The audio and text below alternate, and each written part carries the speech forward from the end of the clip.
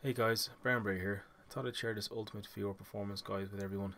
We seem to get a lot of questions in the DCS Eagle Dynamics Discord chat around what settings make the biggest difference in terms of FPS and VR. So also on VR for DCS Discord as well. So and just on Reddit in general, people getting new headsets, looking to know, look, will my system run this? On what settings can I expect to run it, and so on. Although it's not going to answer all of those questions, it will give you a very detailed breakdown into each individual setting and its sub-setting, so high, medium, low or off, for example, and what difference you can expect to get in terms of FPS on your VR headset. So this was done on I obviously had a base mission that I kind of did up for this, and very kind of heavy on the system, just to give a worst case scenario. So you'll see in a minute there's heavy overcast, rain, there's an airfield, which is the RAF Sakumi mod, which you'll see on DCS user files, and I'll share that link in the description. But yeah, you'll see, like, a littered airfield, lots of high polygon aircraft, not the kind of standard ones, just to really get the best results I can here. And as I said, I did spend pretty much all day Saturday doing this, just to see if I was doing it properly. I did a couple of takes, and obviously there's a couple of variations and variables with FPS, and it just not what I expected. So I'll share what my findings, and hopefully this will save you guys a lot of time in not just tuning DCS if you get if it's your first time playing, but if you to change your GPU or CPU or upgrade your system entirely. It'll give you a good kind of idea as to what settings and do what on their impact. So let's kind of move on. So this is the chart. Details all the major settings that we would find will impact your FPS, or would have thought might have impacted it. So I'll just take you through it really quickly. I mean, everyone can pause the video and you can see the image, if you want to refer back to it another time. But for the purpose of this video, I'll keep it as short as possible and try not to bore everyone to death. So civilian traffic here, right? So you'll see a couple, as you take this as an example. So civilian traffic, if we keep going down, so in visibility range, shadows, depth of field, MSAA, and so on. You'll see after each one of those it says external in brackets. What that means basically is the test or the FPS recorded for that particular setting test is an external view. And the reason for that was I found there was a heavier impact for that particular setting on in an external view, which is why I said I had to take a couple of takes for this, because the FPS differences just weren't adding up for me in the cockpit for all the settings. So obviously different settings are going to impact different things. So and then you can see on the right hand side the corresponding setting, so high, medium, low or off for civilian traffic.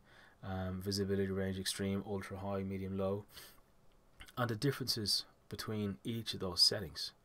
So the baseline setting that I used for this, obviously apart from the mission I already mentioned, was I'm using DCS World Open Beta 2.5.6, the latest update. The VR in the graphical settings, my preset was just the VR button. So press the VR button, and that will just load everything to whatever your settings were, the recommended VR settings. And then obviously I have the VR Rain mod installed, as well as the RAF Sakumi mod for Cox's map. And all the links for all of that stuff is in the description. In terms of the FPS reporting, the monitoring tools I used was obviously the FPS counter in DCS itself and FPS monitor. The FPS I show here is the average FPS, and I didn't just record the FPS for load the mission and record the first kind of FPS I saw. What I did was I let it run for obviously everything preloads into memory and everything like that. So I made sure to kind of keep it running for 25 to 30 seconds. Let everything load in, let stuff happen, and then let kind of frames normalize, and then I took my average. The DCS pixel density on my system was 0.8 with a Steam super sampling setting of 129%. My Pi tool, for me, I'm using a Pimax 5K Plus headset, so this may not refer to you if you're on Oculus, for example, but it will if you're on a Vive or any other kind of headsets such as a G1 or G2. But yeah, pixel density in Pi tool was 1. My Pi tool motion smoothing was off. The reason it's off is because I can maintain a steady 50 frames per second on the ground in a dense environment, and I just prefer to have it off, just less artifacts and such. My field of view is set to normal, which I believe is 150 degrees. Fixed foveated rendering, which is God, I can't even remember off the top of my head what that is now. I'll have to put that in the description later on when I find that. But it was closed, or went off in Pimax terms, and my hidden mask area, which is obviously the image that's outside of your field of view in your headset, I should say, it was ticked, which means it wasn't rendered. So that does save a few resources. So look, guys, very quickly going through the kind of rest of the stuff. So you'll see there's different colors on this.